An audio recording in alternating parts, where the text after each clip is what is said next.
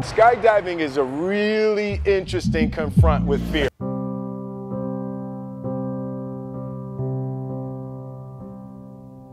And in that moment, you realize you've never been in a freaking airplane with the door open.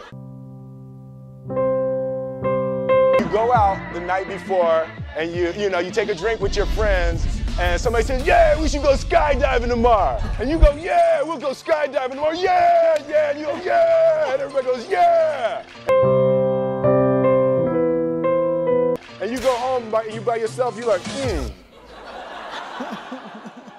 Right? And you're like, well, I mean, they was drunk too. You're terrified. You keep imagining over and over again jumping out of an airplane, and you can't figure out why you would do that.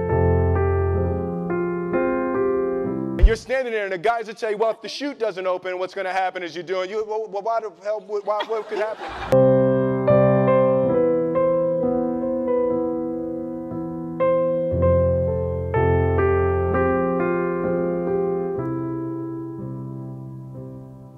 People start going out of the airplane. You're standing and your toes are on the edge and you're looking out down to death. On 3. 1,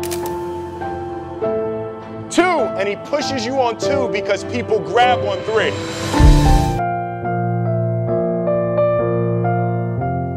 And in 1 second, you realize that it's the most blissful experience of your life. You're flying.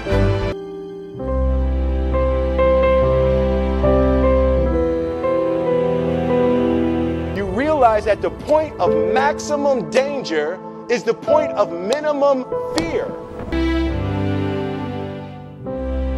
God placed the best things in life on the other side of fear.